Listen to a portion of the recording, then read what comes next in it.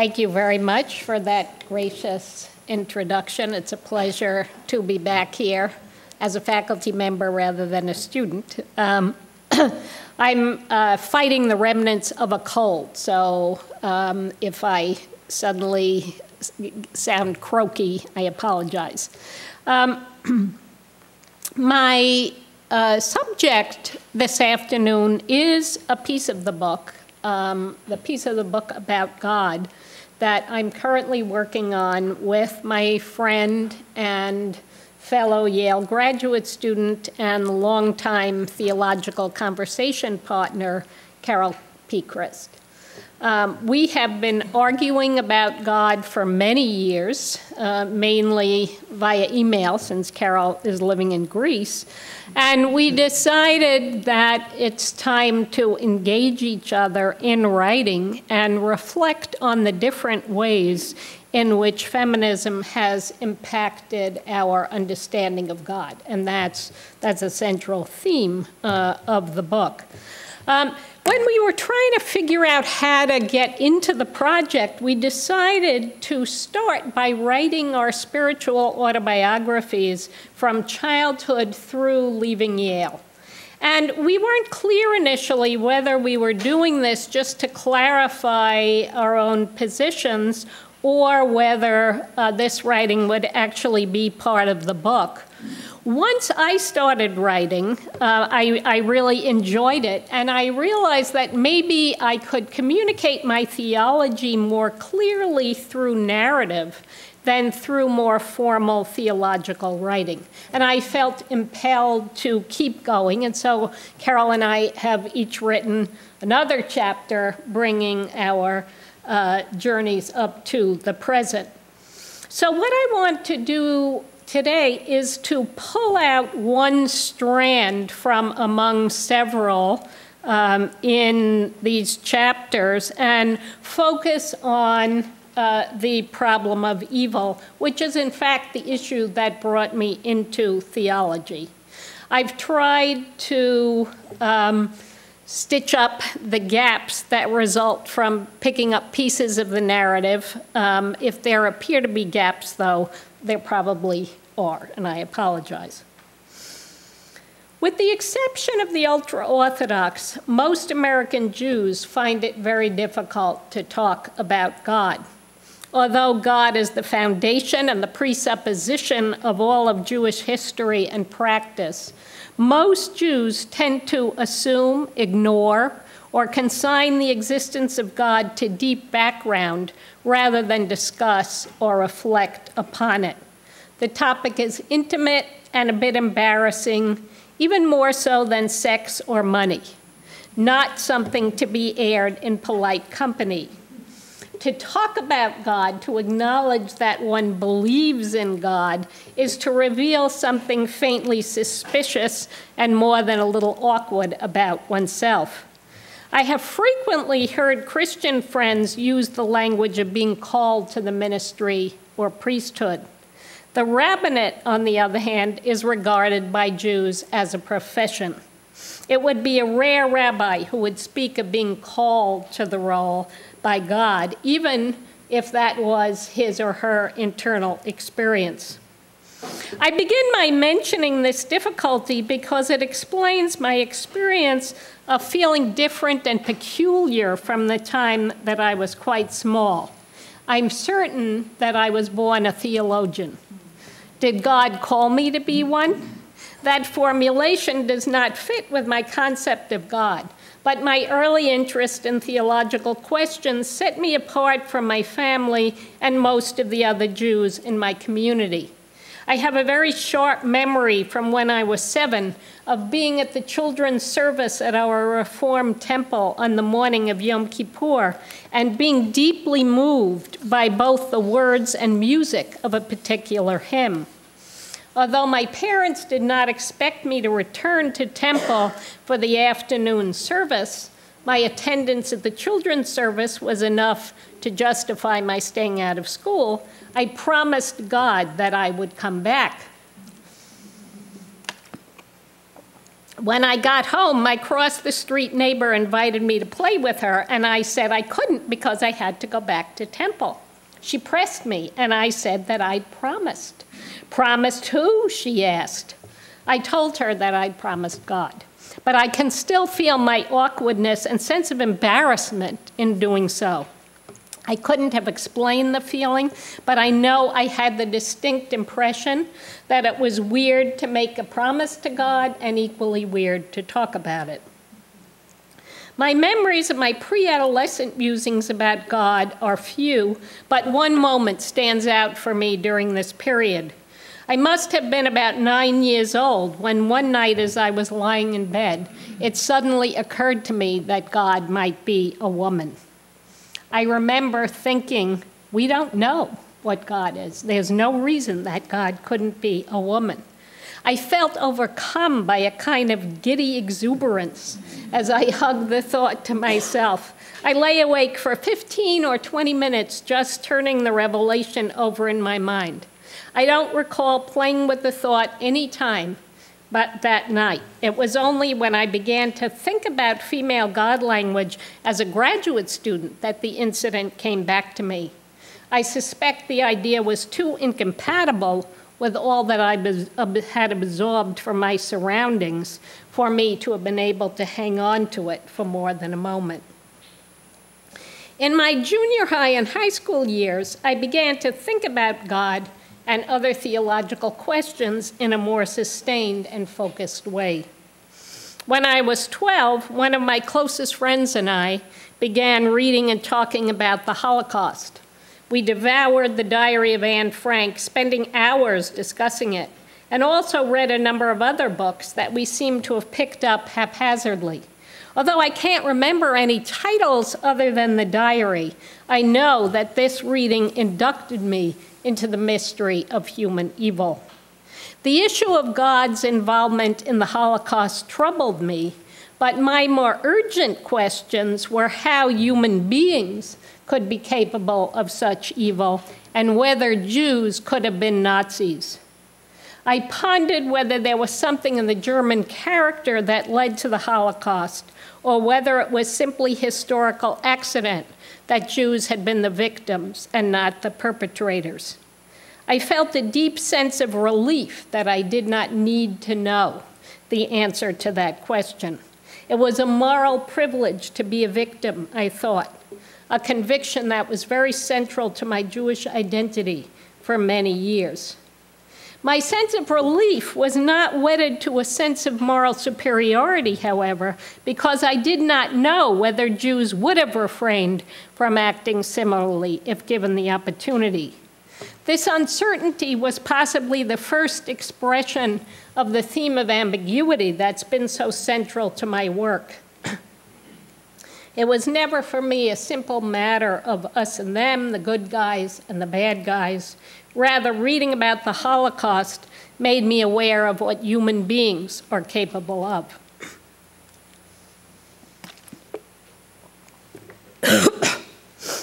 In college, I discovered the works of Elie Wiesel. Reading Night, and then over time, his early novels, The Accident, Dawn, Town Beyond the Wall, and Gates of the Forest, brought together the themes of God's existence and the riddle of evil that I had spent much time contemplating in high school. Wiesel's anger at a God from whom he was unable to disconnect himself shaped my understanding of God for many years. I loved the integrity and the deep irony of Wiesel's story in The Gates of the Forest of 3 rabbis in Auschwitz who put God on trial for the Holocaust and find him guilty, only to be chosen for extermination the next day.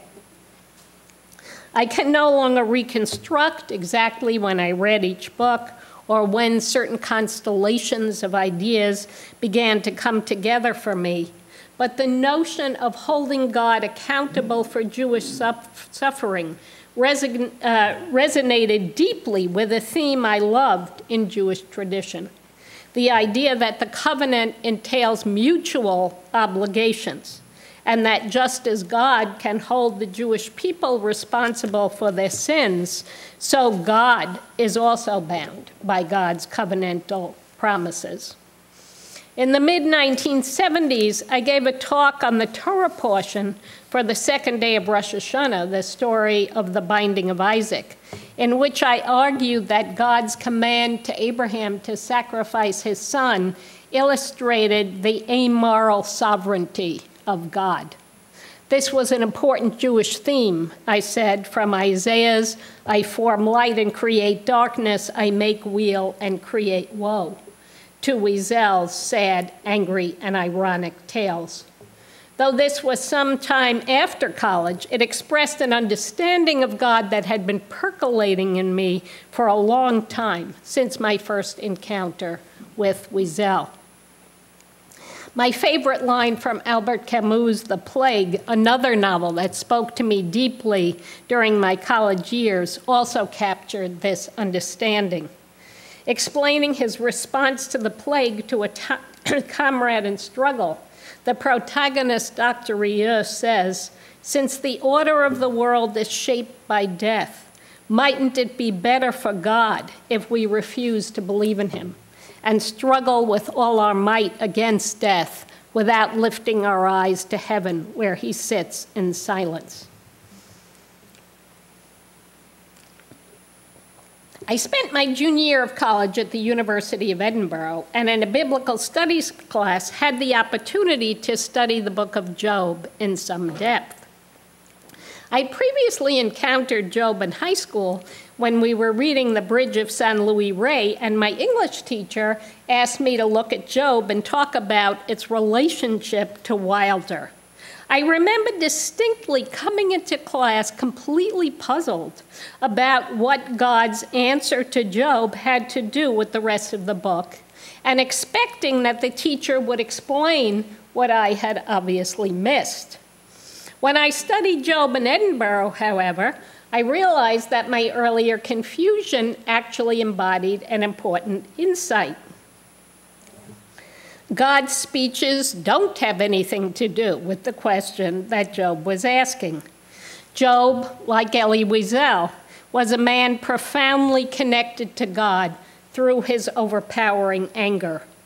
Job undergoes a moral education in the course of the book, moving from raging about his own personal undeserved suffering to recognizing larger patterns of injustice in the world and the absence of any link between people's behavior and reward and punishment.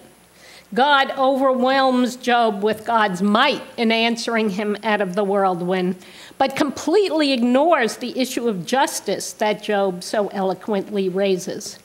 I saw God as a great bully, saying, in effect, it's my game. If you don't like it, take your marbles and go home. My immersion in the book of Job fed my fascination with the problem of evil, as well as my understanding of God as responsible for evil along with good. As a graduate student at Yale, I wrote 3 of my 4 required doctoral comprehensives on the problem of evil. I did my historical theology exam on the doctrine of original sin, my philosophical exam on the problem of evil and analytic philosophy, and my special exam on Holocaust theology. I no longer have a copy of my philosophical theology paper, but I remember ending it by allying myself with Ivan Karamazov's desire to give back his ticket in protest against a world in which innocent children have to suffer. Wiesel's anger at a God who cannot be disconnected from the Holocaust, and Rieu's refusal to believe in a God who remained silent in the face of the plague continued to speak to me very deeply. I finished my graduate education still believing in a God with whom it was appropriate to be angry. As the classical formulation of the problem of evil put it, either God could not prevent evil or God would not. And the would not was much less compelling to me than the idea, and the would not was much more compelling to me than the idea of God's powerlessness.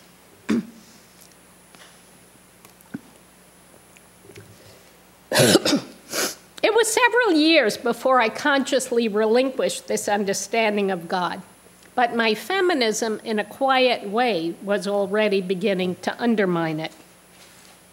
I became a feminist in the fall of 1969, the year that Yale admitted women to the undergraduate college and increased the entering class to 1,250 students so that it could still graduate 1,000 male leaders. The university prepared for the education of women by putting full-length mirrors in the bathrooms and adding a gynecologist to the health center staff. 3 female graduate students in the social sciences called a meeting to discuss how it was that we had been at Yale for 80 years and no one had noticed. The energy of our gathering was high, and we decided to keep meeting and to call ourselves the Yale Women's Alliance. Engaging in both consciousness raising and activism, we explored from many angles the contradictions we experienced between our hopes and plans for our lives and the expectations of us as women. We talked about our relationships with our mothers and fathers, our lovers, husbands, and children. We shared what it was like to be girls headed for graduate school at a time when that was an unusual choice for a woman. One of my most powerful moments in the group came when I realized that we had all been told that we were too smart for girls and advised to dumb ourselves down if we wanted to catch a man. So many of the issues that I and the others had thought were our own personal problems, we could now see were products of our socialization as women. We were living the personal as the political before it became a slogan, in that we repeatedly made connections between issues in our own lives and broader social structures. It was an incredibly heady, exciting, and difficult journey as we herd each other into speech, to use Nell Morton's phrase, not avoiding the painful places in our lives. I remember one evening when a woman with children kept asking, "But if I am not a mother, who am I?" She was facing what Mary Daly was to describe as the experience of nothingness that comes with stripping away patriarchal definitions of self. Through the Yale Women's Alliance and other feminist groups, I experienced a new kind of agency, a participation in larger social and even cosmic projects, a conviction that women working together could remake the world.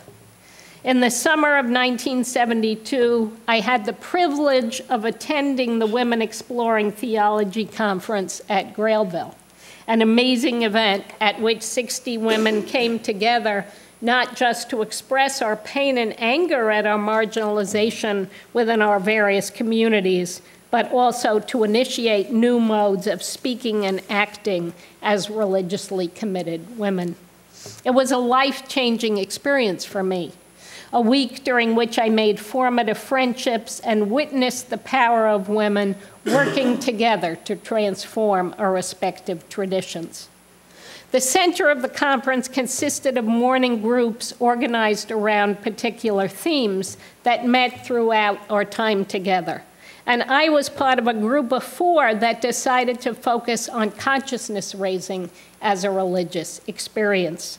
We spent an extraordinary week, both immersing ourselves in and analyzing our prior experiences of consciousness raising and recreating those experiences through the power of our conversations. At the end of the week, I suggested that we use the rabbinic story of Lilith as a vehicle for communicating both our process and our insights into the religious dimensions of consciousness raising. I went back to my room to try to compose a story, and the coming of Lilith came pouring through me.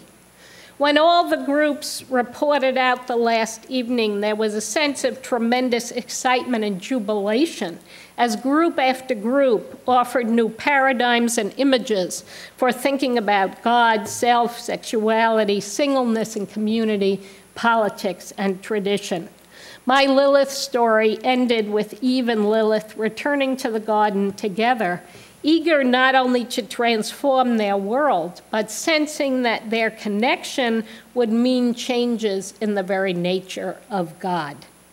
Independently, the group on singleness and community had decided that traditional names for God were no longer adequate, and they had made a list of words that meant God to them.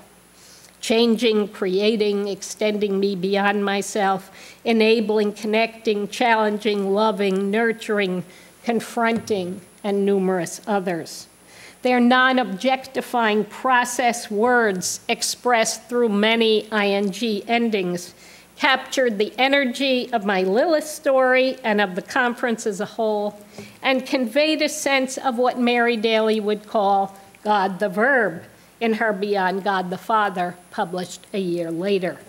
Initially unperceived by me, the edifice of my prior beliefs was giving way, not with a mighty crash, but quietly, hardly noticeably, before the power of an alternative understanding.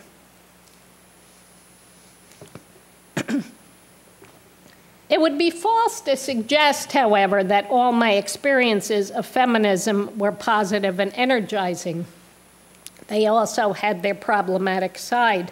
As the only Jew in numerous feminist religious contexts, I frequently encountered both Christian ignorance of Judaism and an unexamined Christian triumphalism. When Leonard Swidler's Jesus Was a Feminist was published in Catholic World in 1971, and then picked up and reiterated by numerous Christian feminists, I was disturbed to realize that the case for Jesus feminism depended on depicting first-century Judaism in unrelievedly negative terms, often using much later Talmudic texts as evidence for the first century. To me, the effort to lay Christian sexism at the feet of Judaism was not simply a sign of ignorance or academic sloppiness, but a profound failure of the feminist ethic. In Mary Daly's words, a failure to lay claim to that part of the psyche that is then projected onto the other. Feminist consciousness, I discovered, was no protection against reproducing patterns of exclusion and domination. In 1978, I published Christian Feminism and Anti-Judaism, in which I argued that Christian feminists had just given a new twist to old anti-Jewish arguments. But shortly after the article appeared, it was brought home to me that my critique of Christian feminism applied equally to me. In the summer of 1979, Alice Walker published a piece in Ms. Magazine in which she took white feminists to task for their ignorance of black women's literature and inability to imagine themselves into black women's experience. I recognized myself in every word she wrote. The lesson of my childhood musings on the Holocaust reemerged with renewed urgency and became an ongoing theme in my speaking and writing. There is no us and them, no group that is only oppressed or only oppressor. In April 1979, during a period when I was deeply immersed in teaching and writing about feminism and theology, my mother died of a malignant brain tumor that 10 months earlier had robbed her of her intellect and personality and left her in a persistent vegetative state for 6 months. Her funeral was a turning point for me, a crucial moment of recognition that I had truly left behind my earlier understanding of God. My mother was 58 when she died her cruel and lingering death.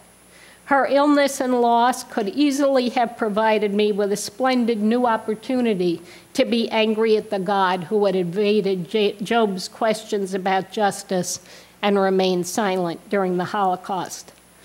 But quite to my surprise, I found I was angry not at God, but at the colossal irrelevance of the Reform funeral service. I simply did not want to hear about God, the Lord and King, mercy, and justice. I wanted to be told that people are born and die, that God gives and takes away, that the moon waxes and wanes, that tides move in and out, that nothing really dies, that everything is taken up in our memories and in the ecology of the planet. My mind floated to Nell Morton's article, The Goddess as Metaphoric Image, in which she discusses her fear of flying and her irritating habit of pleading with the powerful male deity in the sky whenever a plane hit turbulence. She describes an occasion on which she told herself to stop behaving like a child and see what would happen if she invoked the goddess. Morton discovered that the goddess was not mistress of the skies and wind, but was in the clouds and air currents. And she then relaxed her tightened limbs and even enjoyed the rhythm of the plane's movements. This was the god or goddess I wanted to hear about at my mother's funeral. A goddess who is the cycles of life and death, who gives birth to myriad life forms as the ocean gives rise to waves, and who sustains us in life and also in sorrow. The transcendent and omnipotent God of my girlhood and young adulthood, who had betrayed his promises to the Jewish people and who could have prevented a brain tumor if he so willed it, had simply vanished. I no longer looked to a God enthroned above me in the sky, but God all around and in me, in the firm ground beneath my feet that allowed me to walk upright. Without my conscious awareness of the steps in the process, my feminist insights and commitments had brought me to an understanding of God that I could gladly embrace.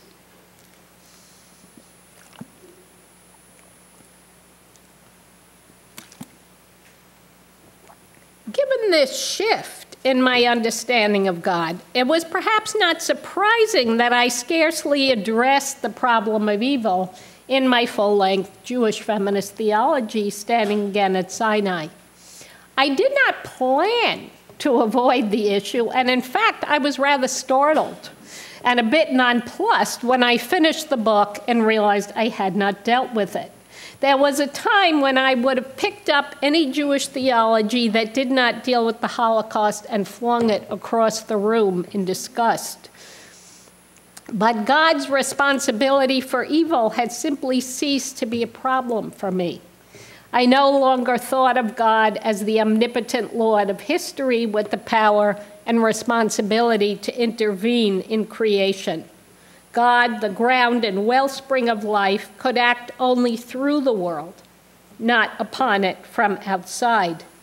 The enterprise of theodicy, the effort to justify God's goodness and power given the existence of evil, had become much less interesting to me than the ways in which our language about God supports social, political, and religious inequalities of power. Yet, while I understood my failure to deal with God's relationship to evil in the book, in the aftermath of finishing it, I came to be seriously troubled by the omission. Whether or not God should be blamed for the evils in the world, evil is still a reality that demands exploration. Just at the point that Standing Again at Sinai was going to press, the Journal of Feminist Studies and Religion published a roundtable entitled, "If God is God, She Is Not Nice," initiated by Catherine Madsen. Madsen complained that when feminists think of God as goddess or give her female characteristics, they tend to endow her with the so-called feminine virtues of nurturing, healing, and caretaking, cordoning her off from the unpredictability of the world. Although none of the images I offer in Standing Again at Sinai can be described as traditionally feminine, the round table nonetheless made me recognize the extent to which I'd focused on an empowering God and neglected those aspects of reality that are disempowering and destructive. A year later, I published a short article, Facing the Ambiguity of God, in which I took myself to task for neglecting evil and drew a distinction between the classical problem of theodicy and the profoundly ambiguous nature of all creativity and creation. True, I no longer believed in a perfectly good and omnipotent God who acted in history and could therefore be blamed for remaining silent in the face of injustice. But I still knew the world, in Madsen's words, with its droughts and floods, its extremes of climate, its strange combination of tender bounty and indifference, and the uneasiness of human society with its descents into savagery.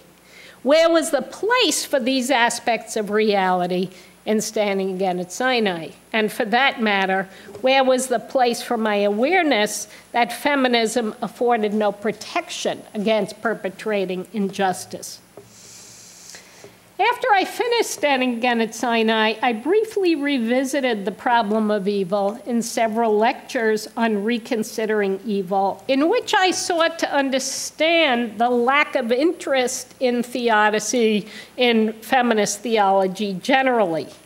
I saw the neglect of the topic as attributable to a widely shared feminist understanding of God as empowering, non-personal, and immanent in creation, a God who it made no sense to blame for the evils in the world. As women claim our power as agents in community and history, I argued, we come to know ourselves as grounded in a greater power that nourishes and sustains us, even as it sustains the universe of which we are a tiny part.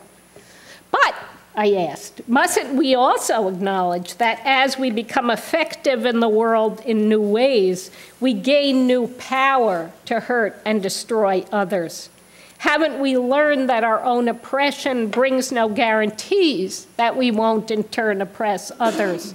Isn't the same cosmic ambiguity to which Madsen directs our attention, the droughts and floods, bounty and indifference of the world, manifest in human nature, in our capacity to use creativity for great good, for great evil, and for everything in between? The anger at God I had nursed for many years now transformed itself into the insistence that an inclusive monotheism must embrace the complexities and ambiguities of existence as part of the nature of God. A concept of God that provided a map of the universe that did not leave out its terrors was more satisfying to me, I realized, than one that expressed and crystallized ideals. Two experiences I had in 1991 further contributed to my interest in rethinking God's relationship to the ambiguous forces at work in the universe and ourselves. In the summer of 1991, in conjunction with attending a feminist conference in Buenos Aires, Argentina, my partner and I visited Iguazu Falls and spent 3 days in the Amazon. Iguazu is one of the largest series of waterfalls in the world, and it lies on the border of Brazil and Argentina. I expected to find the falls beautiful. We had been told they were not to be missed. But I did not expect to be utterly mesmerized by them, to feel as if I could stand and look at them forever, and to weep when we had to leave after 3 days. Particularly when we visited the Devil's Throat, a spot where it's possible to stand on a platform over the roiling waters at the bottom of the largest waterfall. I felt I was gazing at the wellspring of life in all its terror and sublimity. On the one hand, the energy, potency, and beauty of the water were incredibly energizing and empowering.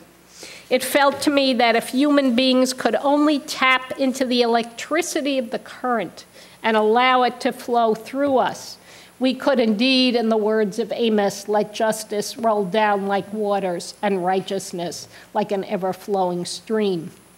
On the other hand, the waters knew no moral purpose. They could as easily overwhelm and destroy as nourish and vivify. They seemed to transcend the distinction between power with and power over that had been so central to feminist theology. They could lift up and sustain or engulf and annihilate. I had seen the face of God, and it brought home to me the complex and multifaceted nature of all creativity, human and divine. A week later, we spent 3 days at a hotel in the Amazon at the juncture of the Rio Negro and the Ariaú River. We arrived in pitch blackness after a long boat ride up the Rio Negro to be directed to a room with only screens for the outer wall, filled with the sounds of frogs and crickets. At 5 o'clock in the morning, we were startled by what sounded like the whole river being drained by a huge vacuum. A terrifying noise that we afterwards discovered was howler monkeys calling to each other.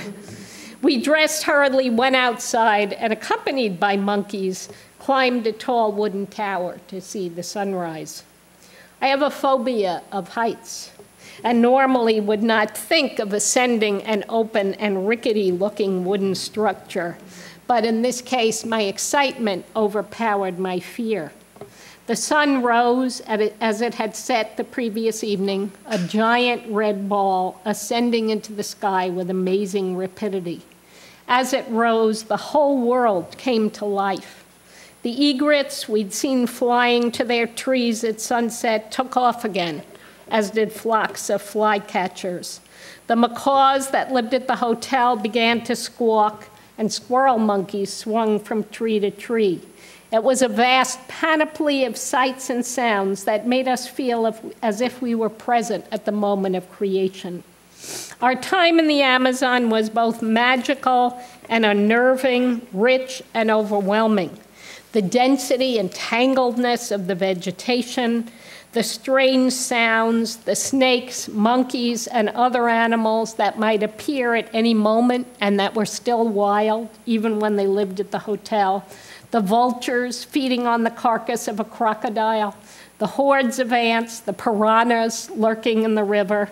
I experienced a deep sense of reverence for the astoundingly intricate and complex universe of which I was a part. This is not the Lord of history at work here, I wrote in my journal of the trip, but the infinitely fertile and inventive source of life. These experiences reinforced the understanding of God that had been growing in me since my mother's funeral. God is the creative energy that underlies, animates, and sustains all existence, the ground of being, the source of all that is, the power of life, death, and regeneration in the universe. God's presence fills all of creation, and creation simultaneously dwells in God. In my concept of God, wholeness or inclusiveness carries more theological weight than goodness. The world as we know it has little use for human plans and aspirations. We can be stunned by the beauty of the raging waters of the sea and an instant later find ourselves and the things we love annihilated by them. We can be astounded by the care, altruism, and intricate interdependence found everywhere in nature, and also by its predation and violence. When we look at ourselves, we find the same, often ambiguous mixture of motives and effects. Most people are capable of great kindness and also of cruelty. Human beings have imagined remarkable ways to care for the most vulnerable among us, and have also used our inventiveness to torture and kill. Moreover, there's not a straightforward relationship between our intentions and their outcomes. Things we mean for good frequently have unforeseen negative consequences, just as we can mean something for ill, and yet good can come of it. To deny God's presence in all this, to see God only in the good, seems to me to leave huge aspects of reality outside of God. Where do they come from? How are they able to continue in existence? How can we not see that the same amazing inventiveness that allows us to establish systems of justice, feed the hungry, and find cures for many diseases is present when we develop new weapons or build crematoria? It is on this issue of the ambiguity of God that I see most clearly the continuing thread that has marked my perspective from adolescence to the present. On the one hand, my understanding of God has changed dramatically. On the other hand, the words of Isaiah, I form light and create darkness. I make weal and create woe. I, the Lord, do all these things, still resonate for me as a profound metaphor for the ambiguity of the creative energy that pulses through the whole complex web of creation and sustains us in life. I would maintain, though it may not seem so, that this notion of God provides significant grounding for ethical reflection and action. While the creative energy flowing through the world may have no moral purpose, the notion of oneness embodies a profound moral trajectory. To say that God is one, that the divine presence that animates the universe is one, is to say that we are all bound to each other in the continual unfolding of the adventure of creation. In the human family, for all our differences, we are more alike than we are unlike. All of us are faces of the God who dwells within each of us. The same standards of justice should apply to everyone. When we harm, diminish, or oppress any one of us, we harm ourselves. And this is true not simply of human beings, but of the whole web of creation. We are linked to each other in a remarkably complex, intricate web of life, the individual elements of which are thoroughly interconnected. As creatures who have self-consciousness, who in our better moments are able to glimpse and appreciate our place in the larger whole, we have a deep ethical obligation to act in the interests of that whole and the individuals and biotic communities within it. We are just one species on a small planet revolving around the sun in one solar system. Yet we have developed a unique capacity to overwhelm and poison the ecological system of which we are part. In the words of Deuteronomy, we are poised between life and death, blessing and curse. Our ability to choose life requires us to act on behalf of the flourishing of life, to participate in the unfolding of divine creativity as it manifests itself in the myriad forms of creation. As I was working on this narrative, I asked myself whether I can still find meaning in my once loved book of Job, given how thoroughly my concept of God has changed. Are there parts of the book that continue to resonate for me as for the girl I once was? And what might I read differently? I find that I'm no less moved than was my young self by Job's anger at the injustices of the world and by his gradually dawning of incomplete realization that others beside him suffer without reason. Job's vivid descriptions of the disconnection between human behavior and its just rewards appear to me no less breathtakingly brave or devastatingly accurate than when I first read them. But when I turn to God's reply to Job, I find myself less angered by its evasiveness than struck by its extraordinary beauty and power. Here, in a more sustained way than anywhere else in the Bible, we find a description of the intrinsic value of the natural world apart from human purposes, a paean to the wonders of a strange and mysterious creation that pre-exists human beings and that has its own order and meaning. The natural world of God's reply to Job, like the waters of Iguazu, is unrestrained, turbulent, powerful, joyous, and beautiful.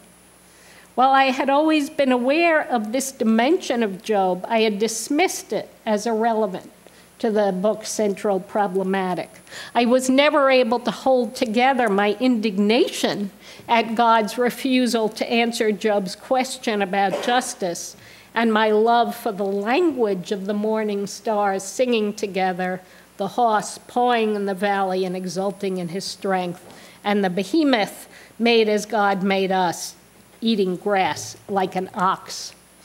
But now it occurred to me that much as Job may not want to hear it, this is God's answer to his question. Right, the author of the speeches imagines God as saying to Job, the order of the universe is not founded on justice. It's not about you or your human standards. The world is about other things entirely.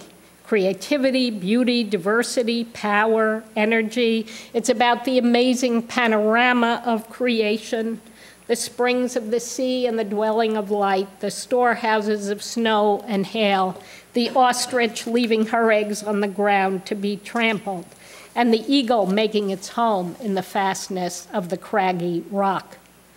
Let me be clear that this is a different reading from saying, as many have argued, that God's perspective is broader than ours, and that if only we could see the world from God's point of view, we would understand the fairness of Job's suffering. The truth is that God's speeches show no concern for fairness, and in any event, there's no such thing as justice that leaves its comprehensible meanings behind. But God doesn't stop there. The speeches are followed by the puzzling epilogue in which Job turns to the friends who throughout the book have berated him and told him he must have done something to deserve his misery. God says to them, "You have not spoken of me what is right, as my servant Job has." What can this mean when God has seemingly been rebuking Job for the previous 4 chapters? It strikes me now that the apparent contradiction between the thrust of God's speeches and this surprising conclusion may hold the key to the book. God, the wellspring of life and creative energy that dwells within all that exists, is unconcerned with justice. Indeed, the very word concern unduly personalizes the ground of being that sustains and enlivens all that is, good, bad, and indifferent. But is our job to be concerned with justice?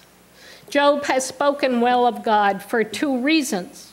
First, unlike his friends, he tells the truth. Lambasted by his supposed comforters, hemmed in on all sides, he still refuses to say what he knows to be false, that the good are rewarded and the wicked punished. Second, Job refuses to relinquish the yearning for justice that he fails to see in the world. Finding set before him life and death, first blessing and then curse, he chooses life in the form of speaking truth and demanding justice.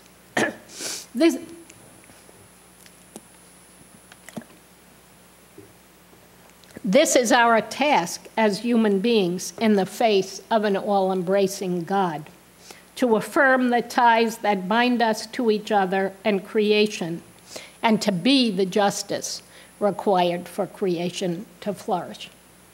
Thank you.